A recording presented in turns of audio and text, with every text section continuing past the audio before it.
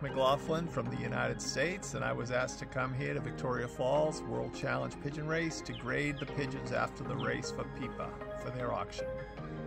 Great, Frank. And what did you think of the majority of the birds that you've been through today?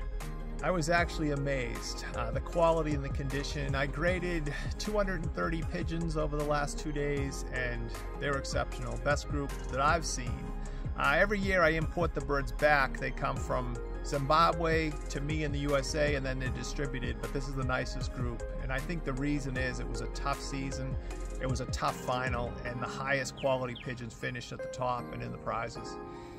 Perfect. So you anticipate that this will bode well for a good auction for the race coming up? Yeah, well, I think that these pigeons will make the owners really happy, and they're going to breed winners. I mean, this is just high quality from start to finish. Even the later pigeons, the prize winners, later prize winners are exceptional pigeons.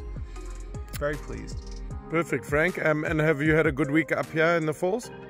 Amazing. I would recommend everyone to put it on their bucket list, do it once. It's like coming to visit family. The event is first class. I took my son, and he's in heaven. He wants to come back next year. That was probably a mistake. He'll want to come back every year. But yeah, beautiful country, warm, friendly, safe. You do have to worry about the animals if you're wandering around at night. There's big game everywhere, and we love it. We love it. I'll be back next year.